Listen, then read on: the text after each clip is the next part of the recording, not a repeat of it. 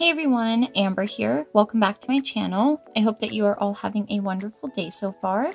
So in today's video, we're just going to be making a super cute mini loaded envelope using some vellum paper. So the vellum paper that I'm using is from Michaels. I got it in a pack of 10 sheets and it was a while ago, so I can't quite remember how much it cost, but I think it was something like $4.99. And to make my envelope, I am just using my trusty 123 punch board by We Are Memory Keepers. I love this punch board. It comes in handy for so many different projects. And my envelope measures 3 by 4 inches, and I am just rounding the top and bottom corners of the envelope because the two corners on the sides aren't going to be seen once I add all of the decoration to the envelope itself. And now I'm just going to fold up on all of my score lines.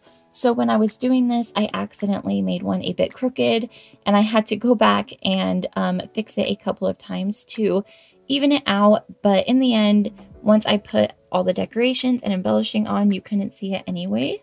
So it didn't really matter.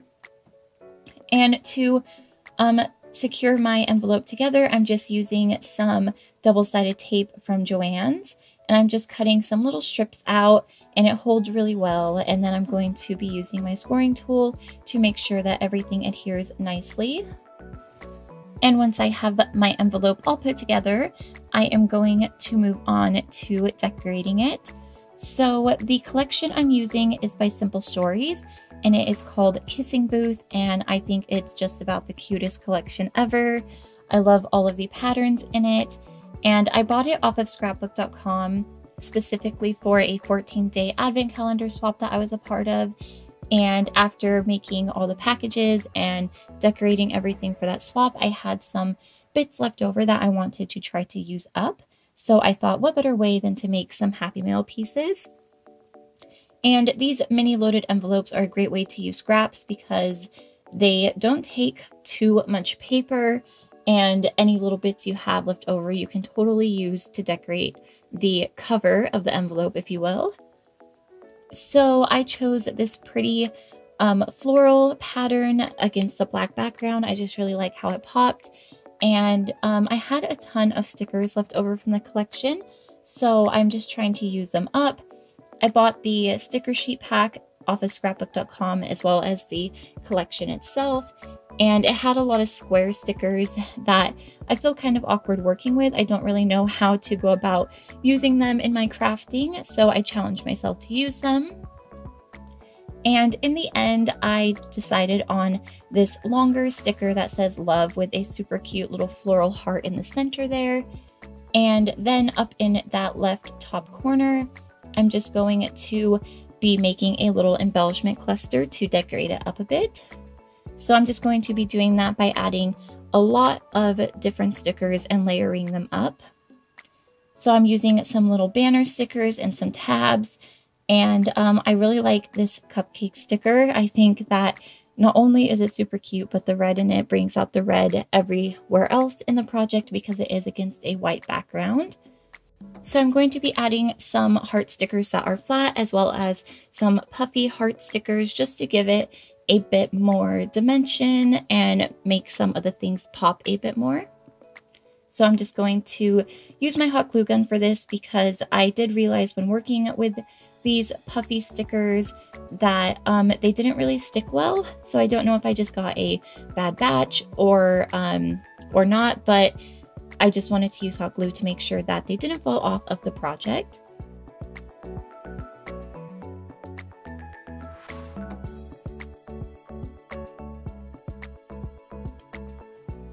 So now I'm going to remove that sticker that says love just so I can put a flower sticker behind it.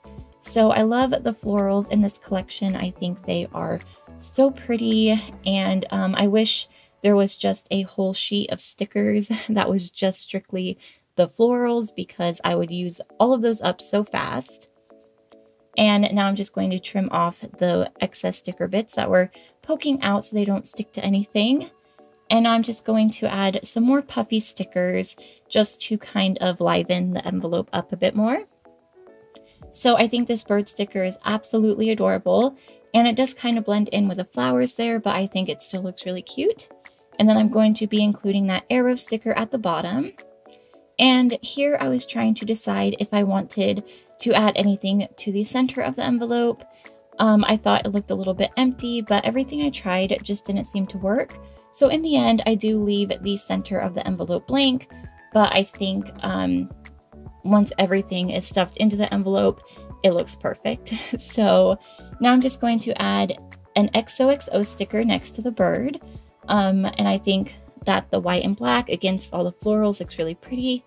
And then I'm also going to be adding one of those little sentiment hearts to the embellishment cluster on the left there, just to, again, give it more dimension. So I think that one says "Be Mine."